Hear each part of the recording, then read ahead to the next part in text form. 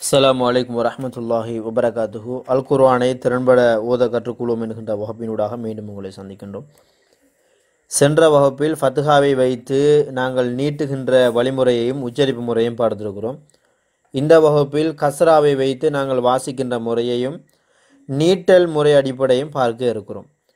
இந்த கஸ்ராவை பொறுத்த வரைக்கும் நாங்கள் சாதாரணமாக தமிழில் தா, கா, வா, நா என்பதை தா, மா, நா, சா என்று நீட்டுவதைப் போல ஃபத்ஹாவுக்கு அடுத்ததாக என்ன செஞ்சிருப்போம், எழுத்தின் பக்கத்தில் அலிஃபை கொண்டு வருவதனூடாக அதனை நீட்ட முடியும்.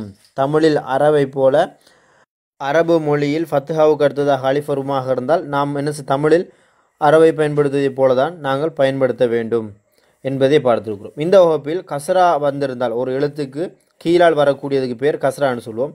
இந்த கஸ்ரா வருமாக இருந்தால் ஆக்கு கீழே வந்தால் இ, B, the, C, G, he, he என்று நாம் ஏற்கனவே பார்த்துருக்கிறோம்.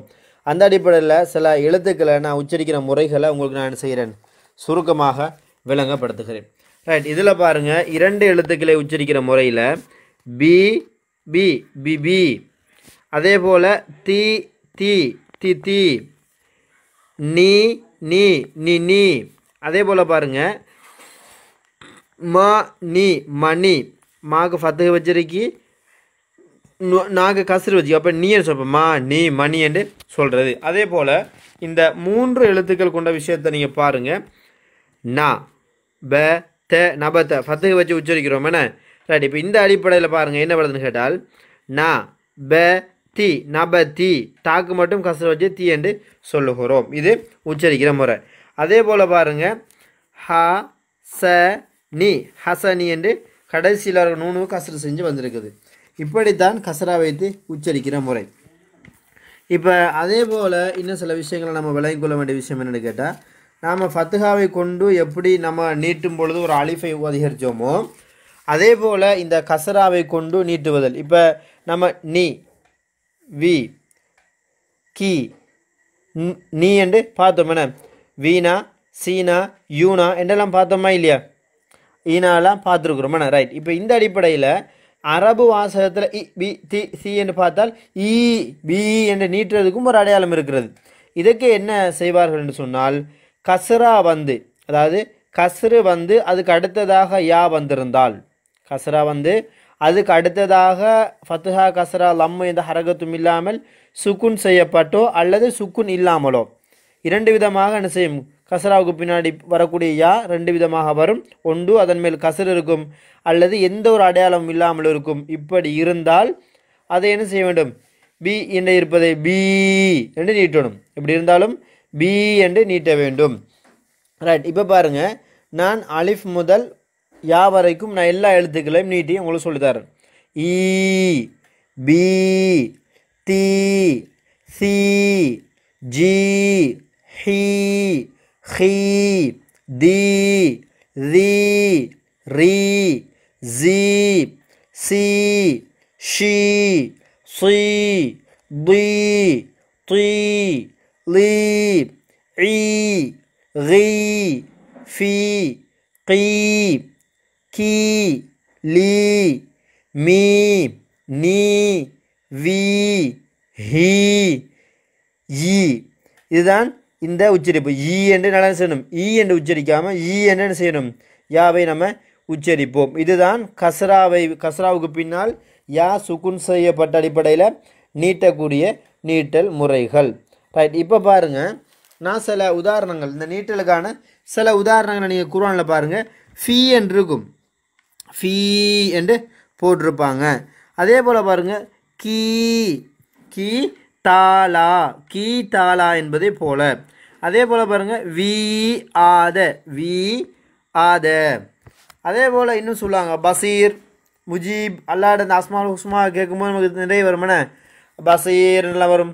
ரைட், இது போல் அந்த அதில் பாருங்கள் பசீர்னு போது சாதுக்கு கசர் வந்திருக்கு, சாதுக்கு அடுத்ததாக யா வந்திருக்குது, யாக்கு எந்த ஹரக்கத்துமே இல்லை. நல்லா கவனிக்கணும், யாக்கு மேலே எந்த ஹரக்கத்தும் இல்லை. அதுக்கு பிறகு ரா வந்து கசர் செய்யப்பட்டிருக்கு, சாதுக்கு கசர் வந்திருப்பதால் அதுக்கு அடுத்து வந்திருக்க யாக்கு எந்த ஹரக்கத்தும் இல்லாதால் அது கஸ்ராவை கொண்டு நீட்டல் குறியீடு என்ற அடிப்படையில் பசீரி என்று நீட்டுவோம். பசீரி என்று நீட்டுவோம். அதே போல் பாருங்கள் ச மீ இன் சமீ இன் என்று நம்ம சொல்லுவோம். சமீ மாக்கு கசடு வச்சு அதுக்கு அடுத்ததாக யா சுக்குன் செஞ்சு வந்திருப்பதால் சமீ என்று நம்ம என்ன செய்வோம் சொல்லுவோம். ரைட். அதே மாதிரி பாருங்கள் கபீரி கபீரி என்று சொல்லுவோம். காஃபுக்கு ஃபத்துஹா பாக்கு கஸ்ரா வந்திருக்கு. கஸ்ராவை தொடர்ந்து யா வந்திருப்பதால் யாவை என்ன செய்யணும் கஸ்ராவுக்கு பின்னால் சுக்குன் செய்யப்பட்டு யாவோ அல்லது சுக்குன் இல்லாமல் யா வந்தாலோ அதை நீட்டணும். எதை இந்த பாவை நீட்டணும். அப்போ பீரி கபீரி என்று நாம் என்ன செய்வோம் நீட்டுவோம். இதுதான் கஸ்ராவை கொண்டு நீட்டுகிற வழிமுறைகள். ரைட். அடுத்ததாக நம்ம விளங்க வேண்டிய விஷயம் என்னென்னு கேட்டால் இந்த ஹாவுடைய விஷயத்தில் நம்ம விளங்க வேணும் இன்னொரு விஷயம். பொதுவாக இந்த யா ரெண்டு விதமாக வரும்னு பார்த்தோம். உண்டு யாக்கு மேலே சுக்குன் இருக்கும் அல்லது யாக்கு மேலே சுக்குன் இல்லாமல் இருக்கும். என்ன இப்படி ரெண்டு விதமாக வரும். அதே போல் சில எழுத்துக்களின் போது யா என்ன செஞ்சிருக்காது சுக்குன் இல்லாமலும் வரும். யா என்ன செய்யும் சுக்குன் இல்லாமலும் வரும். யா என்கிற அடிப்படை இல்லாமல் வரும். யா என்கின்ற அந்த வளைவு மட்டும்தான் இருக்கும். கீழே ரெண்டு நோக்கத்துக்கள் என்ன செய்யாது இருக்காது. அப்படி வர எழுத்துக்களில் மிக முக்கியமான ஒன்று தான் இந்த பெரிய ஹா, கடைசியாக வரக்கூடிய ஹா. இந்த ஹாவை வந்துட்டு ஹீ என்று நீட்டும் பொழுது அதனுடைய 4 வடிவங்கள் இருக்குது. ஹாக்கு கசரு வச்சு வாசிக்கிற விஷயத்தில் 4 வடிவங்களுக்கு நீங்கள் மறந்துடக்கூடாது. 4 வடிவங்களையும் நீங்கள் மேலே என்ன செய்ய முடியும் பார்வையிடும். பாருங்கள் அந்த சைட்டில் பாருங்கள் அப்படி இருக்குன்னு சொல்லி. முதலாவது ஹா இப்படி இருக்குது. அதனுடைய அடிப்படை ஹா வந்து அது பற்றில யா ஒன்று வந்துருக்குதா இதை ஹீ என்று நீட்டணும். ஏன்னா யாக்கு எந்த நோக்கத்துமே இல்லைண்ணே. யா தான் வந்திருக்குது ஆனால் எந்த நோக்கத்துமே இல்லாமல் வந்திருக்கு. இந்த இடத்துல ஹீ என்று நீட்டுவோம். அதே போல் அந்த பெரிய மற்ற அதே ஹாவை பாருங்கள் திரும்ப வித்தியாசமாக நடுவில் வரும்போது எப்படி வரும்னு காட்டிக்கிறாங்க ஹீ என்று காட்டிக்காங்க. அதே போல் ஒரு வசனத்தினுடைய கடைசியில் வரும்ண்ணே தொடர்ச்சியாக வந்து ஒரு வசனத்தின் கடைசியில் சேர்ந்து வருகிற பொழுது சின்ன குட்டியாக உண்டு ஓரமாக போட்டிருக்காங்க. ஹா வேறையாக இருக்குது, சின்ன குட்டியாக உண்டு என்ன செஞ்சுருக்கிறாங்க போட்டு இருக்கிறாங்க. அதே போல் 4ஆவதை பாருங்கள். நம்ம ஏற்கனவே அந்த குண்டுஹா பார்த்தோமா. அந்த குண்டுஹா விஷயத்தில் அந்த குண்டுஹாவை போட்டு சின்னனாக என்ன செஞ்சுருப்பாங்க யா மாதிரி ஒரு கோடொண்டை போட்டிருப்பாங்க. இது வந்துட்டு ஹாவை உச்சரிக்கிற மாதிரி இந்த எல்லா நிலைகளையும் ஹீ என்று தான் உச்சரிக்க வேண்டியது. ஹாக்கு மட்டுமல்ல நிறைய எழுத்துக்களுக்கு இடையில் என்ன செய்யும் வரும் பிஹி என்று பார்த்துருப்பீங்க. பிஹி என்று நிறைய பார்த்துருப்பீங்க. இதுக்கு ஒரு உதாரணத்தை பாருங்கள். ஹிசாபிஹி ஹிசாபி ஹீ என்று நீட்டணும். அதே போல் இந்த யாவாரத்தை பாருங்கள் ஷாஹிதி ஹீ ஷாஹிதி ஹீ. அப்போ ஷாஹிதி ஹீ என்று நீட்டுவோம். அதே போல் இன்னொரு விஷயத்தை பாருங்கள். இந்த யா வார முதட்டில் கா இ பீன என்று வரும். ரைட். இதுதான் நார்மலாக சொல்லக்கூடிய சில உதாரணங்கள்.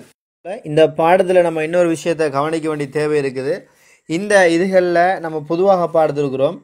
இந்த யா என்ன செய்யுது வர்றது என்ன எழுத்துக்களோடு சேர்ந்து வருகிற பொழுது ஒரு வசனத்தில் நடுவில் வருகிற பொழுது யா தானாக யா என்று தெளிவாக விளங்குற மாதிரி வருது. ஒரு சொல்லினுடைய கடைசியில் ஹா வருகிற பொழுது குட்டியாக வேறையா தனிப்பட்ட முறையில் என்ன செய்யப்படுது யா வைக்கப்பட்டிருக்கிறது என்கிற 2 வித்தியாசங்களை நீங்கள் விளங்கிக் கொள்ளணும். அடுத்ததாக பாருங்கள்.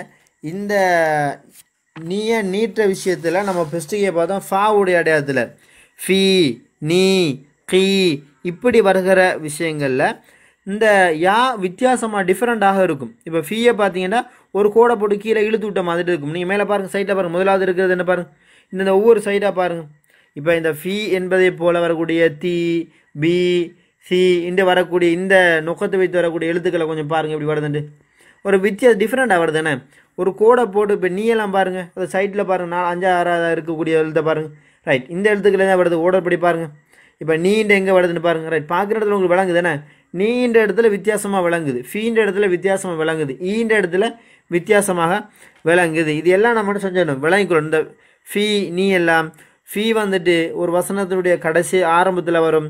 நீ என்கிற உச்சரிப்பு சில நேரத்தில் அதனுடைய ஒரு வசனம் கடைசியில் வரும். இப்படி உதாரணமாக சொல்கிறோம் பாருங்கள். அந்த கடைசியில் வருகிற பொழுது எப்படி வரும் என்பதை நீங்கள் விளங்குன்றதுக்காக தான் இந்த உதாரணம் சொல்லி காட்டுறேன். ரைட். பாருங்கள். ஃபா வந்துட்டு ஒரு வசனத்தில் ஆரம்பத்தில் வரும்ன்றதில் ஃபீ மகாமி ஃபீ மகாமி என்ன சொல்கிறோம் எப்படி சொல்கிறோம் ஃபீ மகாமி. இந்த இதில் வருங்க ஃபீ என்றது ஆரம்பத்தில் வந்திருக்குது. ரைட். அதே போல் இந்த நீ என்று உச்சரிக்கிற உச்சரிப்பு முறையை பொறுத்த வரைக்கும் அசானி அசா நீ. அதே போல் அதா பி அதா பி. அதே போல் வேறு என்ன சொல்லுவோம் நம்ம ஃபதரணி ஃபதரணி என்ன சொல்லுவோம். ஆனால் அதே போல் இப்படித்தான் என்ன செய்யணும் நம்ம சொல்லுகிறோம். உதாரணமாக ஃபாக்கு ஒரு உதாரணத்தை இன்னொரு உதாரணத்தை பாருங்கள். எப்படி சொல்லுவோம் ஃபி நாரிஹி ஃபி நாரிஹி என்று நம்ம பார்க்குறோம். நம்ம இந்த விஷயத்தில் நம்ம மிக தெளிவாக இருந்து கொள்ள வேண்டும். நம்ம நீட்டுகிற இந்த அடையாளங்களை நம்ம எந்த ஒரு விஷயத்தை கொண்டு மறந்துடக்கூடாது. கசரா வந்து அதுக்கு அடுத்ததாக யா வந்தால் அது நீட்டல் அடையாளமே தவிர அதையும் பி இ ந பிஜின்னு சொல்லப்படா, அது பீன என்று சொல்லணும். அது எப்படி சொல்லணும் பீன என்று நம்ம சொல்லும். சாதாரணமாக நிறைய பேர் என்ன செய்யணும்னு கேட்டால் இதெல்லாம் பிழை விடுறோம். பாக்கு கசரு செய்யப்பட்டிருக்கும். இந்த உதாரணத்தை நல்லா கவனிங்க, உங்களுக்கு இது மிக எளிதாக இருக்கும்னு நினைக்கிறேன். யாக்கு மேலே சுக்குன் செஞ்சுருப்பாங்க, பாக்கு கசரு செஞ்சு யாக்கு மேலே சுக்குன் செஞ்சப்பட்டிருக்கும், நூனுக்கு மேலே ஃபத்துஹா வச்சிருக்கும். பார்க்கும்போது பி யாக்கு மேலே சுக்குன் வச்சு அப்படி உச்சரிப்போம். என்னென்னு பார்த்தோம் என்ன சுக்குன் ஒரு எழுத்துக்கு மேலே சுக்குன் வந்தால் ஈன்னு உச்சரிப்போம். இப்போ இவங்களுக்கு உடனே ஞாபகம் வருது ரைட். பாக்கு கசரு வந்தால் பி, யாக்கு சுக்குன் வந்தால் எப்படி வாசிக்கிறது இ. அப்போ பி பி. அதுக்கப்புறம் நூனுக்கு ஃபத்துஹா வந்து இல்லையா, அப்போ எப்படி வாசிக்கிறது நான். அப்போ பி இ ந பி இன்னு வாசிக்கிறது பி இன்னு பி இ ந பி இன்னு வாசிக்கிறது. அது எப்படி இருக்கும் பீனன்று இருக்கும். அது எப்படி இருக்கும் பீன என்று இருக்கும்.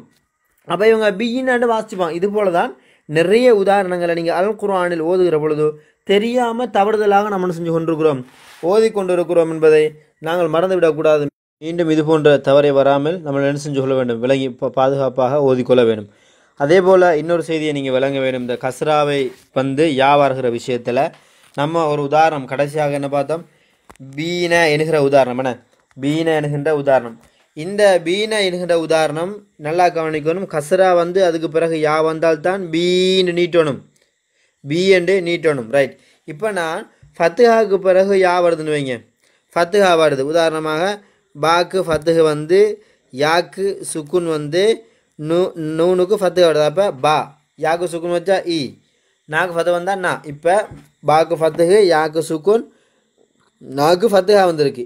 கஸ்ராக்கு எப்படி வந்துச்சு பாக்கு கஸ்ரா, நல்லா கவனிக்கணும், பாக்கு கஸ்ரா யாக்கு சுக்குன் நூனுக்கு ஃபத்துஹா. அப்போ பீனு நீட்டணும். என்ன பி இன்னு சொல்லாமல் பீனை நீட்டணும்.